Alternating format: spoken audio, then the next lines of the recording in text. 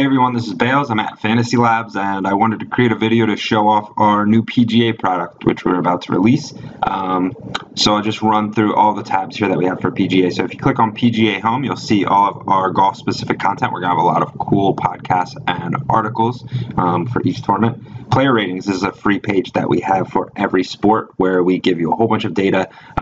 So here you're looking at long-term form, which is a golfer's previous 75 weeks of data. So if you want to know average birdies per round for Danny or per tournament for Danny Lee over the past 75 weeks, you can find that here at 13.4. 283 yards is the average driving distance. You can also sort on the left here by different stats. So if we want to look at the long-term scoring average, this is just the average round that golfers are turning in, and it'll sort them and rate them according to a historical percentile rank. So Stenson leads the way, and we also adjust this for field strength and for course difficulty. So if a guy's playing a lot of difficult courses, of course, we're going to expect him to score lower than if he's on easy courses.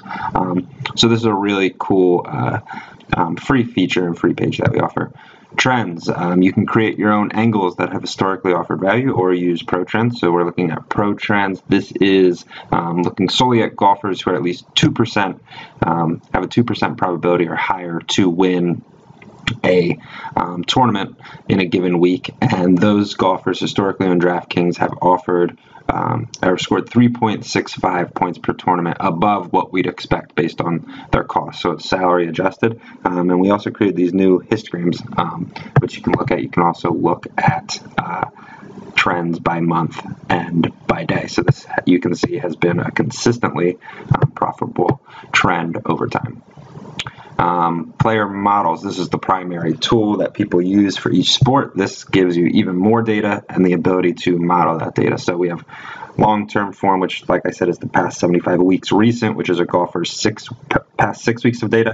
Course-specific, fantasy-specific stats over the past month and season, and then weather, which you'd think might be the same for each golfer, but they have different tee times. So we match up the hourly weather with tee times. So if guys who are teeing off in the morning, it might be very windy compared to afternoon tee times. They should be upgraded because they're golfing in much better conditions. So you can use all of this data to help create lineups. You can also create models. So using the sliders here, you can adjust these according to what you think is important. Update, and then we will immediately backtest the model. So that particular model was less profitable in the past after I changed it, but this is the plus minus, the points above what we'd expect for the top players in that model in the past. You can also use pro models, so you can use models that we've